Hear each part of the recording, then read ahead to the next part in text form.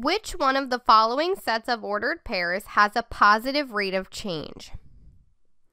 In order to see the sign of the rate of change for the following sets of ordered pairs, we have to look at the movement of the x values and the y values within the pairs themselves. If the movement matches, if both the x's and y's are increasing, or if both the x's and y's are decreasing, that indicates that positive rate of change.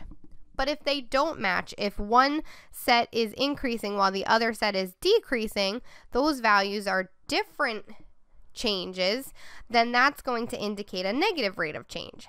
So let's take a look at each set. Set A has x values going from 3 to 4, 4 to 5, and then 5 to 6. The x values are increasing. We then have the y values of -7 to -9 to -11 to -13. Those values are decreasing. Since we have a difference in movement between the x and y values, that's going to indicate a negative slope and negative rate of change. Now let's look at set B.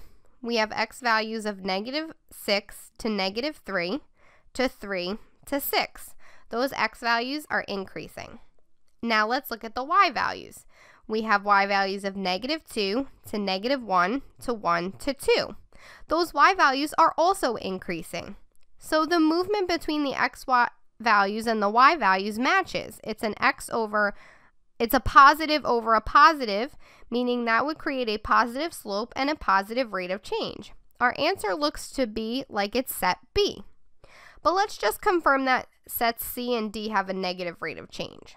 Really quickly, let's look at the values, or the difference between the x's. We have 12 to 14 to 16 to 18, that's an increase. And 5 to 4 to 3 to 2 is a decrease. We have that difference, so it's negative.